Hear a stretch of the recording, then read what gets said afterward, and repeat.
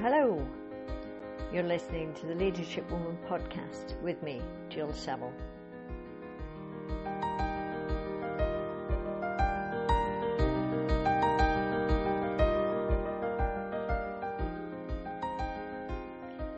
And today I thought it would be useful to pull out some of the leadership lessons from last week. If you remember, it was Dr Sethina Watson from the NHS in the UK, and her journey was just so inspiring. If you've not listened to it, then marvel at how somebody can have gone through so many setbacks in her life and yet remain such a beautiful soul, somebody with no chip on her shoulder, with no edge to her. And it was a real pleasure and privilege to interview her. So listen to it if you haven't already, but here are my thoughts from it. The first and probably the biggest is she's such a good example of a growth mindset. If you've not read the book Mindset by Carol Dweck, then I would recommend it. Or I think she did a TED Talk.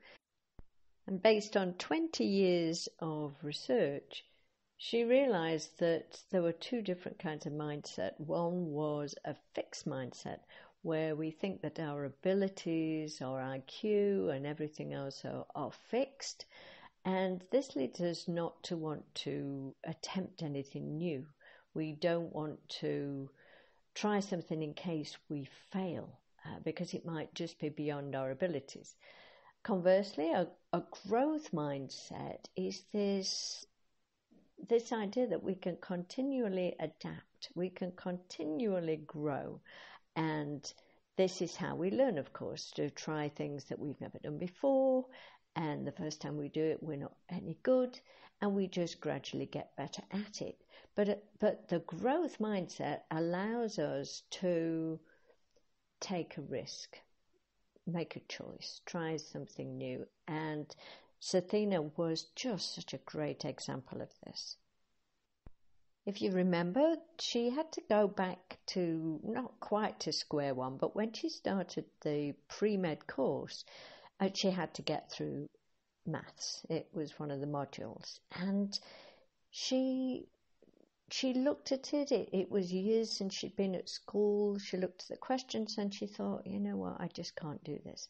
But she found somebody else that they seemed to be in a similar boat, and she just got extra lessons and she passed it. So growth mindset, that was the first lesson. The second thing was all about, and I wanted to say resilience. Resilience is the word that people use a lot, but in fact, I want to mention anti-fragility. I think I've mentioned it before. Jonathan Haidt did a short video on this, I think, on Big Think. But resilience, if you think about it, plastic is resilient. It can withstand a lot of knocks, and it just stays the same as it is. The idea of anti-fragility is that if you, like our immune system has a certain number of knocks, it needs to be challenged in order to develop and get better. And this idea of human beings, in fact, are the same. What we should want for our children is that they are anti-fragile, that they're strong enough to go through a certain amount of trouble and strife, but we do get better. It's not quite what doesn't kill you makes you better, but that kind of thing. Let's all become anti-fragile. So here are some of the things that she just pressed on regardless. When she was young, girls don't do science. You won't succeed at that. There's no point applying for this. You won't get into medical school. And one that I will always remember, don't bother going in for medicine because people over 30 don't have the intellectual capacity. That's what she was told. And as if it's not enough to have outside knocks, and challenges. Of course, there's always that voice in our head that we've got to overcome, the saboteurs. And she mentioned one, which was, the university's made a big mistake choosing me. I'm just not good enough to do this. The third thing is vision, dream, goal. If you remember, she came to the conclusion that what she really wanted to do was be a doctor. And this was a really big dream, but she had no clue, no idea how to achieve it at all. And in fact, she wrote down a list of things that she would have to come in order to be a doctor. And she looked at the list and she thought that this is impossible. But that's what a dream, that's what a vision is. When I'm working with people, I try to get them to think about what they really, really want without their minds assessing it as they are developing it, thinking, well, I can't do that, that won't work, I'm not a person who. So you know when a vision is big enough because you have no idea where to start. So that was her vision, to be a doctor, and she has achieved it. The fourth thing we need is people. We need encouragers. We need lifters, not leaners, as John Maxwell would say.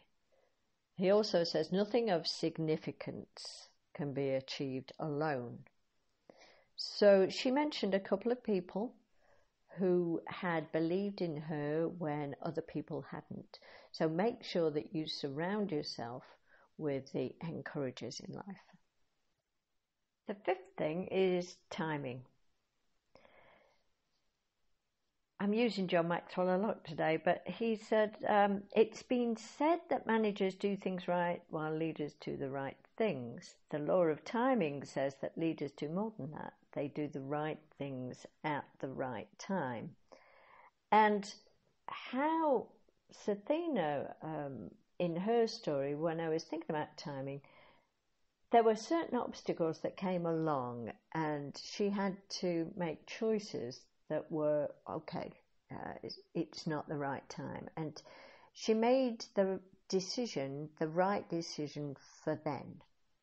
And I've talked before about Brexit and making the decision to apply for French nationality. I realised I just had to make the best decision for me at that time. And so you will be faced with decisions, and don't ever think that that decision is forever. But anyway, I digress. Let's go back to timing. So timing is everything. He says the wrong action at the wrong time leads to disaster. That's straightforward. The right action at the wrong time brings resistance. Oh my word. Probably as a leader in an organisation, you've tried to bring in something that is probably the right thing, but you've not brought people along with you. So the right action at the wrong time brings resistance. The wrong action at the right time is just a mistake. Get over it. And what we all want to achieve is the right action at the right time, because that results in success. So she wasn't put off. She just kept coming back to it. It was okay to change direction, to do something in a different way. She made the best decision for now. And the final thing then from her story was just take life as it comes, because you could have plans, you could have dreams, but then life gets in the way, and she had some knocks in her life. But you just get on with it and you enjoy life as it goes along. So I recommend that you listen to her. I'm probably not doing her justice, but these were 5 things that I took away from my interview with her. I'm going to do 2 more interviews this week, so look out for new people. But for now, this is the end of the Leadership Woman podcast. If you did, remember to click like. Also remember to follow it, because then you will be reminded. These podcasts come out every week. But for now, have a good week and see you next time.